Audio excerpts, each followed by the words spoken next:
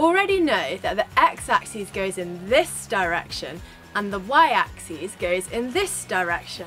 But if you've forgotten, watch part 1 first.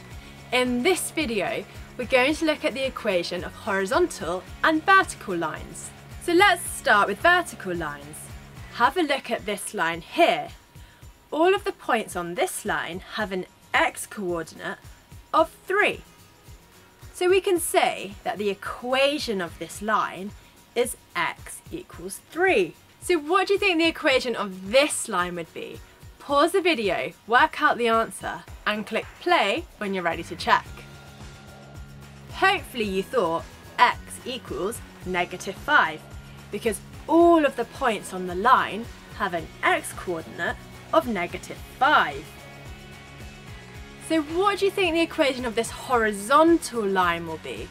Pause the video, have a think, and click play when you're ready to check. Did you think it was y equals 6? Because all of the points on the line have a y-coordinate of 6, hence y equals 6. So that is horizontal and vertical lines, but there are two important diagonal lines. This one and this one. Notice the coordinates on this line. So when x is 1, y is 1. And when x is 4, y is 4. The x and y coordinates are always the same.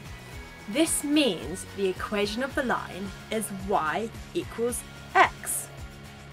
So what about this line? It isn't y equals x because the coordinates aren't exactly the same.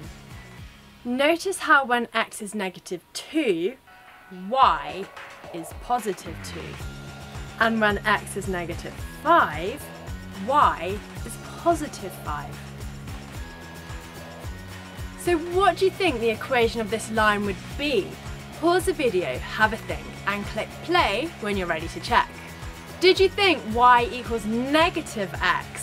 Well done if you did. So when x is negative, y is positive.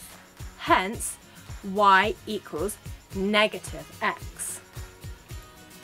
So from this video, you should be able to find the equation of any vertical line, any horizontal line, and these two diagonal lines.